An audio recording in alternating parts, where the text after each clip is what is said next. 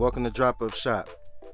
This is my first video, y'all, so hang in there with me. Everybody knows, especially you YouTubers know, that when you make your first video, that's your most raggedy video. So y'all, of course it's gonna be a few dinks and tinks throughout this video, just like I just stumbled, but whatever, we gonna keep it moving. This is Drop Up Shop. I changed my channel name. It used to be Cold Piece Customs, but we changed it up, so we gonna go with a fresh start. So today we're gonna talk about a few things. Let's get into this, y'all. We at the factory now. That's why you see all this ish in the background, but we're gonna get it cleaned up. We're gonna get this stuff up out of here soon. That's gonna be another video. But today we're gonna be covering coronavirus Oakland, but we still incorporating it into this channel because, you know, I always cover my creations. I always cover the shoes, the custom shoes, and all the other stuff. But make sure you go check out my old video from Cold Piece Customs, which is still on this channel because I changed the name of the channel. This is a brand channel now, so we're gonna do it like that. Check out my old video though, because it's my most raggedy video. That's officially my first video. That's my most raggedy video. I shot it with a raggedy ass Android phone, and it looks terrible. The quality's terrible, but the idea was genius, and so many people copied, and that's gonna be another video I'm gonna do. Actually, I'm gonna do a reaction video to all the people that copied off of my ideas, so stay tuned for that one too. That's gonna be a different video. So today we're gonna take a trip down to the flea market. It's getting a little late, so the flea market's probably closing a little. I just need to go up there to get a few things, which they probably don't even have right now, or the price is probably crazy because of coronavirus. But I'm gonna go up there looking for some gloves and some mask. I usually get these things from the flea market anyway, but I haven't been able to do it lately, and everywhere is sold out of masks. The prices are crazy. They're asking like $25 a piece for a mask. I might even do a video showing you guys how to make your own mask soon. I might be selling them myself and making them myself and selling them back here. I might start a sweatshop back here. I'm just joking, please don't. But anyways, we about to get into this. We about to go to the flea market. We about to do flea market finds today too, because usually I do flea market finds on this channel because we love going to the flea market and finding stuff up there. But today we going up there for a certain thing, and it's the gloves and the mask. So let's see if we can find some gloves and masks today at the flea market. First, we're gonna gear up. I'm already geared up. I got my hoodie on right now because it's a little windy outside, and who knows, this stuff could be blowing around in the air. And I got a few masks I'm gonna show you guys. And number one, you guys always gotta have some vitamins in your body before you leave out the door. Even if there is no coronavirus, always put vitamins in your body. They're good for you. Let's get into this.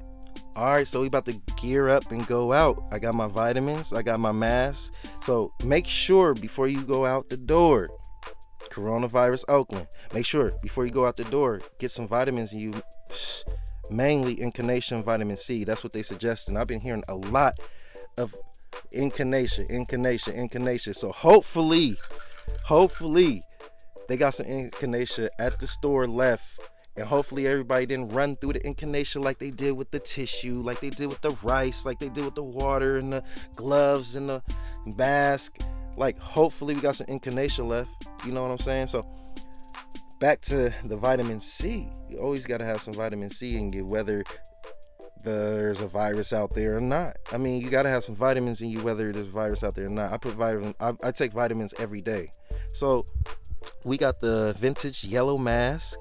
They say these type of masks are not effective. I got this vintage yellow mask out of my granny's. I call it vintage yellow because I got it out of my granny's cabinet. She actually used to use these back in the 90s.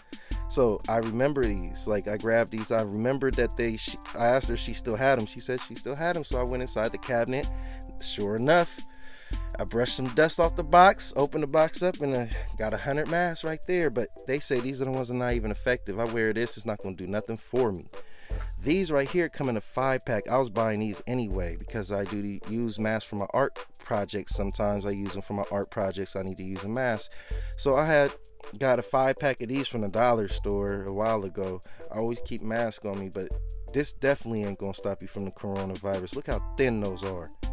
Look, you might even catch it just because you might catch it quicker just because you got a thin man. But this is the one that everybody's talking about. This is the one that's going on, that everybody's jacking up the prices on. Like, these are going for like at least $25 to $100 a pack or piece right now. Like I heard they were charging $200 for a pack of these, but there's only one.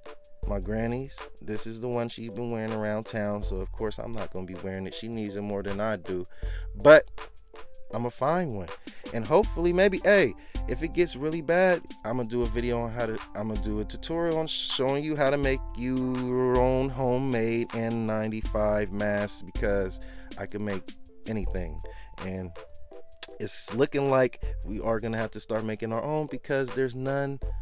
They're sold out everywhere. It's crazy. They're sold out everywhere, and they're on back order, and the prices are crazy. So hopefully they can make some more of those and come down on the price, you know. But let me get into this. I'm about to take me some inclination right now. You thought I wasn't about to do it on camera, huh? Let's see. I'm gonna take one because I have 4 left. I usually take 2, but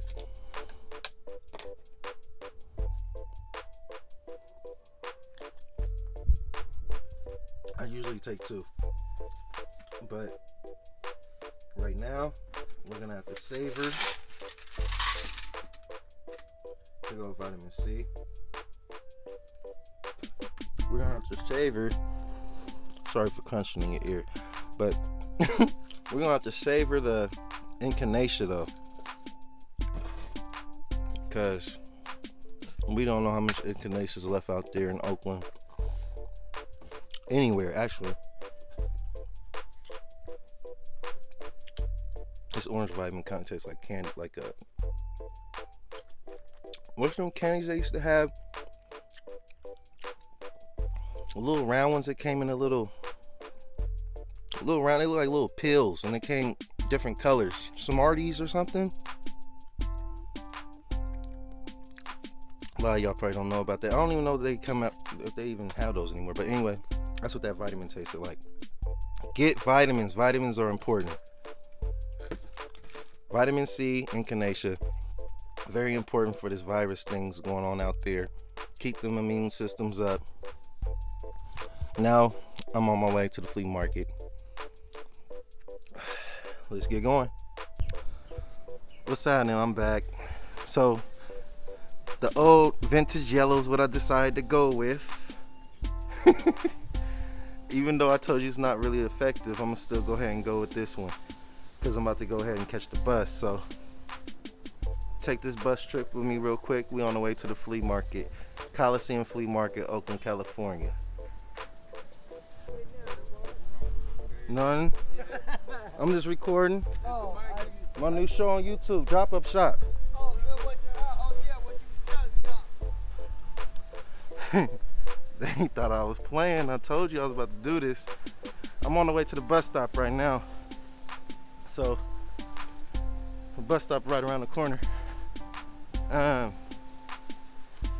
It's kind of late, so to be honest with you, I don't know what's gonna happen. Like, I think everybody starts getting out of there around 11 o'clock. It's already 1 o'clock. I've seen people at the flea market all the way up until like 3 o'clock. But on a Monday, everybody gets out of there earlier on Monday for some reason. We might have to go back tomorrow, but I'm still go. So let's get to that bus stop.